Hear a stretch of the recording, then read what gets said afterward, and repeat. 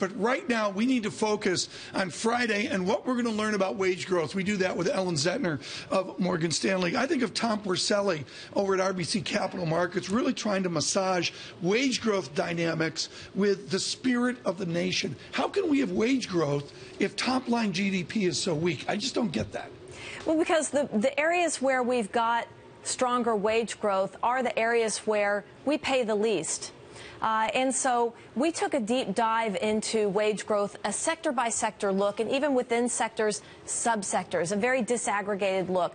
We've been creating the majority of jobs in the areas where the wage bill is very small. Hamburger flippers and retail, right? Retail jobs, leisure and hospitality, within the healthcare sector, home healthcare workers, temporary service worker jobs. Those are all jobs that pay lower than the national median, and so they're not big enough to move the needle in the aggregate. I've been getting hammered by this by people that watch and listen to Bloomberg Surveillance. When do we get real wage growth in real jobs? So what we saw when we finally looked at it, took a disaggregated approach, is that wage growth is starting to broaden out across more sectors, and it's just starting to move into higher wage paying sectors. And that's why we're just now started to get those early reads on stronger wage growth, because the wage bill in these sectors is finally big enough to move the needle in the aggregate. And so this is a strengthening from the ground up, from the roots up, and it's finally widening out enough to move the needle. And that's important, but it's a slow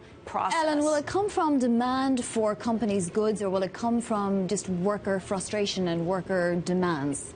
I think it comes from slack in the labor market slowly continuing to come out. We have low labor force participation rates. We do have an unemployment rate that continues to come down. We're simply getting more and more people employed over time, and very slowly labor market slack has been diminishing.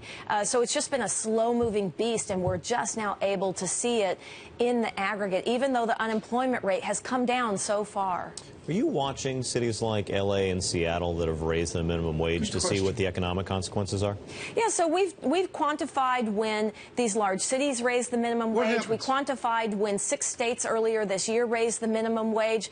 Well, when 6 states did it, covering millions of employees in January, it provided about a 0.02 percentage point boost to the monthly growth rate in wages that month. It meant that you're affecting the lowest paid workers by raising their wages a little bit, and so it still was not enough to move the needle in the aggregate. But every bit helps. I mean, the federal minimum wage is becoming obsolete, ridiculous, because so many states pay more than it now, and so many metropolitan areas pay well more than even the state minimum wages. And so it has helped lift individuals in terms of wage growth. 2% inflation without a significant change in how workers are paid in this country? You can, and because one thing that Janet Yellen would tell you if she were sitting right here is that wage growth does not lead price growth.